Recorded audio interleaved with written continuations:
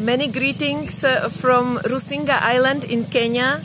We are here with all the community members gathered for celebration of the second World March for Peace and Non-Violence, and for celebrating also the Women's Day. So greetings to all the people that are celebrating today the end of the World March for Peace and Non-Violence, and who are celebrating the Women's Day. We are here. We will have a discussion group about the violence which are experiencing in this community ladies, and we will also build a sign for peace and non-violence together with our humanist school members and our community members that join us for today. So greetings to everyone that is celebrating non-violence and peace today.